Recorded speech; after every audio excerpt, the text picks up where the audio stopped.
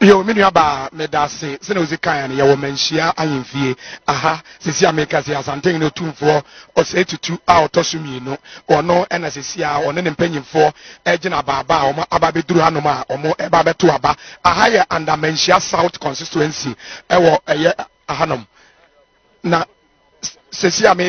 me kase eyade a Asantehene otumfo se tutu a otosumienu aba bedru eye ni polling station your polling station be miensa ena wa ha Mr. Srebo Kwaku ono na ye regional director edema Electoral Commission of Ghana me hu and the Osei Okra ono eye deputy Ashanti regional minister afi me hu eye Mr. COP Kofi Boachi ono na ye regional police commander ono so eka a jese otumfo tutu tata wo ko ne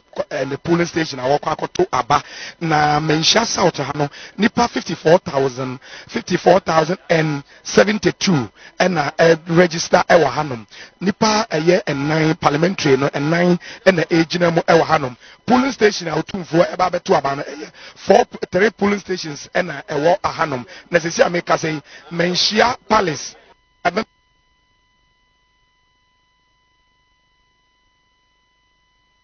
182 ana afei say what land secretariat 101 sisi ameka say Asantehene otumfo osetutu wala be piemu ewo ne polling station afei bia ebeto aba bia ha ena woto aba enti sisi a otumfo egina wo first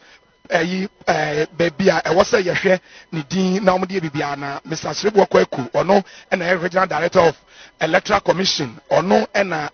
egina ne nchempen ena presiding officer nankasa eso ewo honom a wo check bibia se bibia betimi aye kama ewo hanom na ve ye clear ne ahwe na watimi akwakoto na aba sisi ameka se yegina table 1 ye wie first one no ye ko second one eno na modalities de debia ye fam na no abi ena obia so ebetimi afam enti no waba bedru next table wo ba behwe enti se ameka say aha ena Asantehene gina eye Mr. Srebo Kwaku ena gina ne nchen wo mo eye ohwe electoral officer no so ehwe niam bi a obetimi ahwe awi ansana omo etimi ama no kwan ama otimi akwakoto aba the normal process will be affirm as a voter no eno a nti omo de ballot paper no e de ama no first one presidential ballot ye de ama no Asantehene otumfo say tutu ena eko no nti wakwakoduru eye box honom eho ena sisi a oba behwe na watimi wura boot honom na watimi ato na aba sisi ameka say waduru baby a obia ni wa obetimi aka no ho biem to no kwa na akwakogina eye box honom ogina box honom a wo hwe se obetimi ato na aba no na aye kama no ye presidential eye ballot paper ene ye de amane to no ogina honom Mensha South Mensha Palace ye wo Mensha North Mensha South baby Asantehene otumfo se tutu to na be eye Mensha South nipa 54,072 otumfo by the second place which is the or the presidential ballot paper na watu awie na na wo de to eye box no wade to awie afi Mr. Srebo Kwaku asa director so onko the next table eno na parliamentary elections enti parliamentary elections ewo Mensha South no so no enipa enan na ejina ewo hanom nipa enan na ejina hanom omo nipa enan na ejina se yento aba emfa ma wona mehu Dr. Matthew Opoku Prempe ewo hanom wono so eye parliamentary candidate edema eye Mensha South hanom on the ticket of NPP nse America say Asantehene ababe piemu ewo baby a ye to parliamentary elections no UTV na ye de waba eye Mensha Palace aye Mensha South constituency and Asantehene otumfo say tutu to na ba na se America say the last one parliamentary nti owia na ye behwe se bi Asantehene be kan bibi a kire nsem trefo obi aba be gina a wo pese obehwe se die na ekoso ewo hanom ni nyina no se Asantehene otumfo se tutu otosumie no na eto na ba wa wie parliamentary nti or de ko na de akwakotum or the parliamentary ballot paper na e de akwakotum na che se America na process no wie one spending more than 5 minutes kra se America say bibia ya aba na awie ye as esi ano Asantehene otumfo ose tutu watimi atona bawia nanim sere kama nana ene eye Mr. Srebwo kwaku ena ejina ahanom achese bibia eye kama yenim se ebiazani ne peso bekasa na se Lady Julia ena se America se ono so about Lady Julia so atona bawia ono so ede ne paper ba beto eye ballot eye box no se sia wawie Asantehene awie watuna ba awie one ne ho kani eye Lady Julia omo etimi ato omo aba na awie a omo de santene a omo sa escort Asantehene otumfo se tutu ede ne ko eye Mensia Palace na mpanyimfo eda so edi nachi eye Mr. COP Kofi Boachi a oye regional police commander eka ho bia wono omo ekwa ama bibia etimi ya kama tesi a omo ekọ nana ye hwese ebia obi ebetimi mpanyimfo ni bi ene ye bekasa nanso so ne ye hwe edi ebesi yeda so ewo eye polling station honom enya ade a ye firi honom yeda so ewo ahanom na omo eba eye Mr. eye Deputy Ashanti Regional Minister ono so eka ho bi andi ose okra ono so ewo hanom ono so eba sisi omo pie efree eye Mensia polling station honom polling station be tere omo awie asisi ana omo escort nana esa de no akọ eye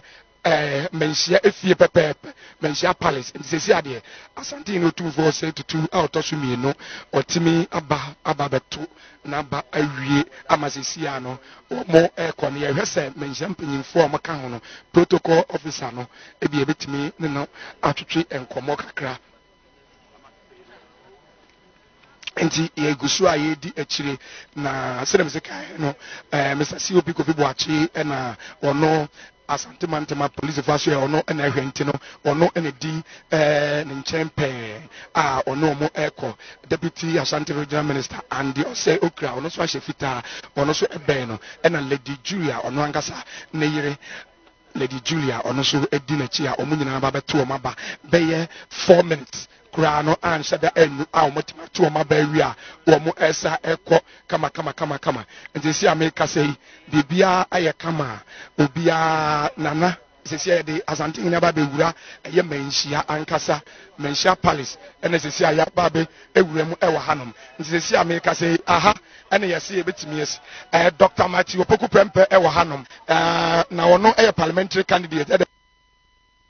kene bakasa nso amanye nti ne nana ene otumfo nti ono so ewuram bi nti sese America say de eje nya aba awie Asantehene otumfo se tutu ebeto na aba woni Lady Julia o ma ba beto mo aba awie yenhwe eniama bi kakra Mensia South constituency aha ena Asantehene otumfo se tutu eto na aba na wo hwa enkrata sem no ye 92 polling stations ena ewo hanom 4 parliamentarians ena nipa 4 ena ejina se yanto aba emfamo na omfam be total registered voters was 3 polling stations 1504 uyi baako Mensia Palace 711 and afi Mensia Palace B 682 and afi land secretariat 111 sesi aye ka say ansa na be sima aduasa echinie na nipa a omo ato omo aba oka 3 polling stations ni nyina eboma na nipa 331 and etima ato omo aba first polling stations no emra ye check be sima aduasa echinie na nipa 137 out of 711 na nipa 137 and etima ato omo aba ewo hanom afi wo 682 be 30 minutes ago na nipa 160 and etima ato omo aba be 30 minutes ago land secretariat out of nipa 101 na nipa 34 and ato okaboma 331 and so far omo etimi ato omo aba ewo hanom Mensia ahimfie Mensia Palace 3 polling stations within the Mensia South constituency 54,072 92 polling station entino mejemu adiama Accra headquarters na masomo na ye person na presiding officer baako atwetwe enkomo na ye on my rundown kakra enso so nansa bibinti antimi amam enti yehwe say mate say menhia one of the parliamentary candidate Dr. Matthew Puku Pempe so oni ye bekasa enso nya ade o ma ba be pie mu a enti no me nuama mo studio Accra say bibie ni ho de a me gyamu e de amamo sesie